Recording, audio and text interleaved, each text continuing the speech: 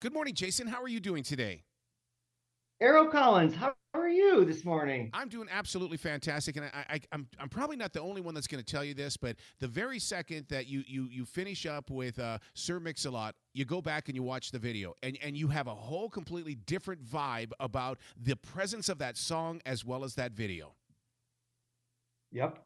It's so true. It's so true. And the thing is, like, I was very, very, very young when that video came out. I didn't have access to MTV at that point. Our cable providers were very, very religious, very conservative, and Yep. they wouldn't allow it in our town. Yep.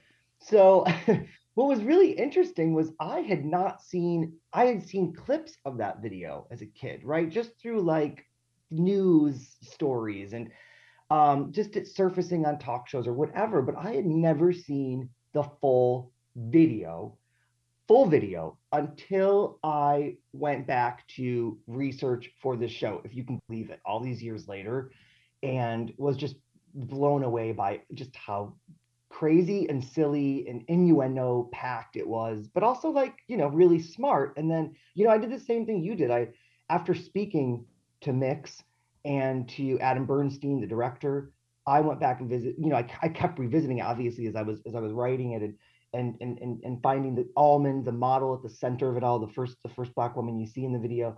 And yeah, I had a greater appreciation for it as well. It has sort of a camp value, but it Yes. also was pretty clever. Well, I didn't realize that it was supposed to be a parody or a comedy piece. But when I go back and I listen to the lyrics now that I've heard your podcast, I mean, it's like, well, yes, it is. It absolutely is doing that. Absolutely. And as I say in the show, in the first episode on Baby Got Back, there's a so when Mix was writing it initially, he was very angry, right? Yeah. Because his Yeah. girlfriend at the time had been shut out from modeling gigs and acting gigs because of her ample, backside. And she was Black, Latina, and just struggling to find work. And he was really frustrated with the visuals, the imagery he was seeing in ads, right, and also in the pages of Cosmo magazine, which of course he sings about in the song. He wrote this song, and initially it was supposed to be sort of an attack, on these unrealistic and in his mind unattractive beauty standards. But in writing the song, he realized it was funny, and and then Rick Rubin, who was instrumental in obviously in Mix's rise to fame, Rick, the producer, he was like, you got to play this up, you got to play the humor up, because that is really what sells this song. These raps are clever, they're funny, they're memorable, and this is what's going to get people to listen. If you have a little fun with it, if you come and you're too aggressive, it may not resonate as much. So he was really smart to present it as a parody, to present it as, he slipped the commentary, right? He slipped his sort of, attack on these unrealistic beauty standards into a really, really funny imagery and really clever wordplay. And I mean, that's why we're still talking about it 30 years later. As much of an iconic video as it is, and as much as Sir Mix-a-Lot put himself in there, making sure that he made the right choice for the right bottom in the video, I gotta tell you something, Jason. Maybe it's because I'm here in the South, but there's some beautiful butts down here now that are much bigger than those butts featured in that video. It's like I don't want to say that it single-handedly sparked a movement, but standards have changed. Yeah, yeah, they have. And I mean, Mix actually, when we were talking about this, his concern was the pendulum has swung the other way, and that some of these women are actually trying to get more ample booties, and they're getting some sometimes dangerous surgery Yeah. to make that a reality. And so that was, he's very, very happy with the progress. And he doesn't say it's all on him. Of course, he knows that there were other people who helped make this a reality. Women, female musicians and models and actresses who actually had real bodies, Yeah. more full figured bodies, who also were in the spotlight and help push the movement forward. But he is really, really happy with the progress, and we can see and hear it everywhere. I mean, I would just, toward the end of that episode, I run through a whole long list of of other songs and other imagery that has so Hmm. celebrated fuller figured women, and that we talk about it now, and it's a good thing. I was doing I was listening to the this episode, um to kind of give it final sign off, and I often do that at the gym. Obviously a great place to Yeah, listen to yeah, podcasts. yeah. And I'm doing squats. Literally, I'm doing squats as I'm listening to this episode, and I'm thinking, yeah, this is really motivating. I'm like, got the kettlebell, and I'm doing these squats, and I'm like, wow, yeah, we have come a long way. We are all trying to get this juicy booty. Like we take pride in it. So yeah, so I think it's much different now. People are very much in support of that, and you see it and you hear it everywhere. Yeah. The podcast we're talking about is Where Were You in 92? You also, one of the things that really attracts me to your podcast is the fact that you have a lot of hooks. You have a lot of things, and you tease us in Billboard in ways that really keep me listening. Because, I mean, first of all, I about drove off the road when I found out that Katie Lang had an attraction to my girl, Patsy Cline. I mean, because, I mean, it was like, oh my God. But then, when you started talking about what she was wearing and why she wore it and stuff like that, it was such an oh my God moment because Patsy has been such a huge part of my life. I love that. I love that. Yeah, it's funny. I think a lot of listeners, I mean, a lot of my friends who've given me feedback on that's episode 2 where we talk Yep. about Katie Lang and Sophie B. Hawkins and sort of the queer trailblazers of 1992. And a lot of listeners I think will know Katie Lang really for Constant Craving, which was a ubiquitous radio single that was her crossover hit, right? That was when she really became a pop artist. But she has a country backstory that's fascinating, and that she was working in country all through like the mid and late 80s, and trying to kind of break the door down in Nashville and in that industry. And Patsy Cline was really the genesis of that. Patsy Cline was her hero, and she started this band, the Reclines, which was an homage, to Patsy Cline. And she considered herself, because Katie was crazy, and I Yeah. mean crazy in like the best way possible. Like she was going to be herself, and she was going to give wild performances, and she considered herself the incarnation of Patsy Cline. So she was really channeling her style and her sound from the beginning. Eventually she moved on from that, specifically when she made the shift from country music to more pop music. But Patsy was always a huge part of her life and her performances. And but it's funny, so Katie was, of course, really playing with gender, right? And refusing to wear an updo and dresses, and to go for a quote unquote pretty vibe. And but I think what a lot of people don't necessarily realize, and I didn't realize this either, because I wasn't around for Patsy Cline, and I knew her voice, I knew the songs, but I Right. wasn't quite sure how she looked.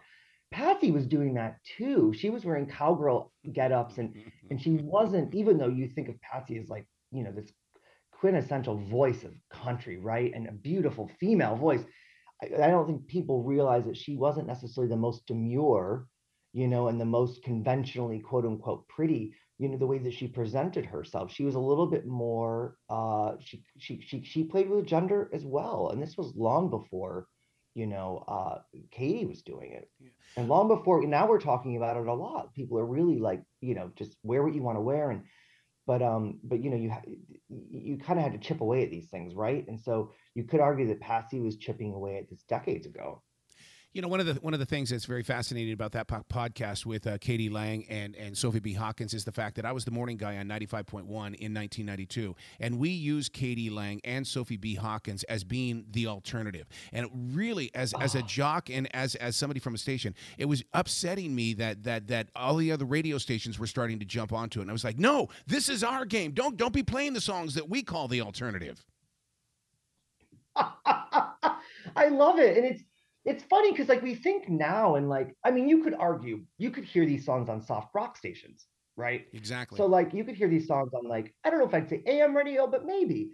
I mean, you could argue, you could argue that these were like not alternative songs, but for that time, they really didn't kind of fit the mold, And both, I touched on that in the podcast that Katie's sound was so that album Ingenue, which Constant Craving was the first single from Ingenue. Ingenue was a bizarre record for the time, and people didn't know what to make of it. Views were mixed because this was not a traditional pop record, right? You remember this era, like it was like jazz and it was cabaret and it was country and it had like these it had like vibraphones and it had a freaking accordion. Constant Craving has an accordion in it, which like an accordion in pop music to this day was just you. As I say in the podcast, name me 5 pop songs with an accordion. And so it was alternative in that sense. People didn't know what to make of it, and I think some people were like, not my thing. I think some people were like, well, this is just completely cleaning the slate, right, and starting new with a fresh like sound that is at once fresh but also like very very kind of you know old sounding, right, and Middle Eastern sounding, and it was just sort of all over the map. Meanwhile, you had Sophie B. Hawkins, and I touched on this in the episode as well. She was really pushing against one of her producers to not go with a conventional pop and rock sound. He wanted to sand off the edges and make her a little bit more accessible and give her more of a mainstream sound. And she really pushed back. And she was like, no, I'm Motown, I'm Led Zeppelin, I'm going to be rock and soul, and I want to have a unique sound. And I don't care if that, means I'm not going to be as famous. I have a vision and I want to execute my vision. And they ended up sort of meeting in the middle because it, Arrow, like that song, Damn, I Wish I Was Your Lover, ended up becoming, a radio staple. You couldn't escape it. And, it popped up on, I think, Beverly Hills 90210 in a pivotal scene. And so that is like one of the classic sort of sexy singles, of not only 92, but of the 90s. So so you could definitely, I think today, like people would just consider them pop songs, but at that point, I agree. They were breaking the mold. They were certainly quote unquote, alternative, which is an interesting term, right? We don't use that term so much anymore. I'll tell you what, we had to run a disclaimer on our radio station before we played Sophie B. Hawkins, Damn, I Wish I Was Your Lover. And the disclaimer warned parents that we were going to be playing this song. And I thought, what the hell are we doing wrong here? Why are we doing this? But our program director didn't want to scare off the mothers because, we were 25, 49-year-old women. That was our targeted audience. It was the damn, right? It was the use of damn. Yeah, because you don't say that. I mean, I thought it was great when Hootie and the Blowfish came on because I could finally say Hootie on the air. Yeah, it was, and I get into that too. It seems so quaint. Damn, it's like it's one of the most innocent, quote unquote. Can we even call it a curse word? One of the most innocent curse words, you can say. And we use it to like, we don't use it in a negative way. We use it in a very positive way. Like, damn, that was great. Damn, like I cannot believe how, amazing that flu soup was. But it was crazy at the time.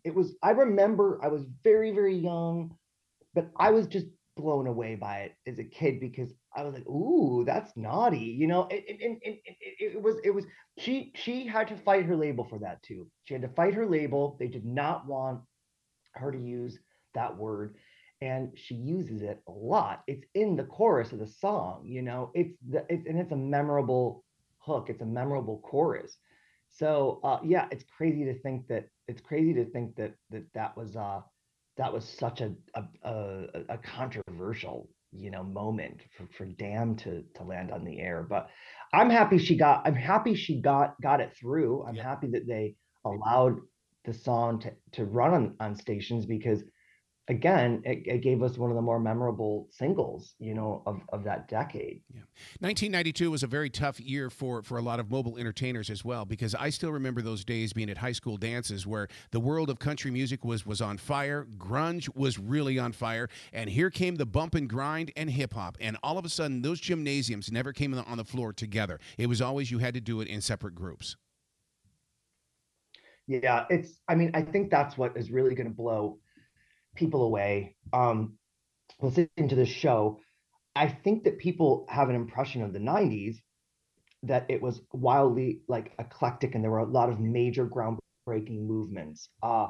For example, like you said, the grunge explosion, the explosion of hip hop, in particular West Coast hip hop, That's right? right. The Chronic, Dr. Dre, with of course teaming with Snoop Dogg, putting out the Chronic in the fall of that year.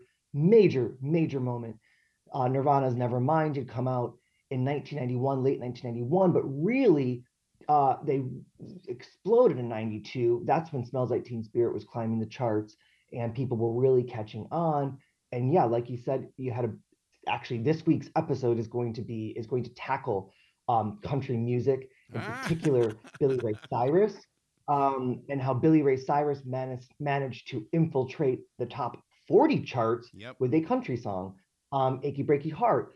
And so, yeah, everything was, so we have this impression of these things in the 90s, but I don't think people realize all this stuff was happening in 1992 specifically. And that is just nuts. If you go and you look at, I encourage people to do this because it will blow their minds. And this is exactly what I did when I was originating this podcast. Go to like the top songs of 1992, Wikipedia, Billboard top songs in 1992, and you're going to just be blown away by how all over the map Yep. the charts were that year. And you'll see all the genres we just discussed rubbing up against each other. Plus, you still have some leftover heavy metal stuff. Plus, you still have some adult contemporary stuff. And so it's really it's mind blowing, and there's so much I won't even have time to get into on the podcast, but I try to cover as much ground as possible. But I do think there's something for everyone in that regard because there inherently was something for everyone in the music because there were just countless genres just vying for our attention at that point. Oh my God, you got to come back to the show anytime in the future, Jason. The door is always going to be open for you. Mm. Thank you, Arrow. Well, you be brilliant today, okay? And thank you for sharing the vibe of music story because we don't have Casey Kasem or Dick Clark anymore, and I'm so grateful that you are doing this, sir. Oh, thank you so much. Those are you just mentioned some idols. Well, you be brilliant. Icons. You bet they are. You be brilliant today, okay? Thank you so much. Arrow, have an awesome afternoon.